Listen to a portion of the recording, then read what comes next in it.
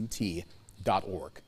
Meanwhile, elsewhere in Iowa, VFW Post in Des Moines marked the day by honoring the veterans who are still here. But this fundraiser also featured food front and center. People came to the VFW Post 9662, that's on the Des Moines-Ankeny border by Route 69, for the Red, White, and Q feed this afternoon. 30 chefs competed to cook chicken, ribs, and bacon, and all of the fees went directly back to the VFW and its programs.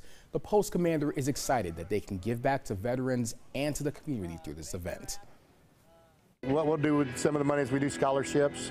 We'll do some food baskets around the holidays. That's a couple of things. This is a couple of things we do.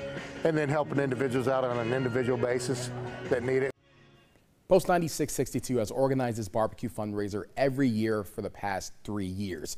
Honestly, a pretty good day to eat barbecue, not only there, but with tailgating and the event we're going to talk about a little bit later.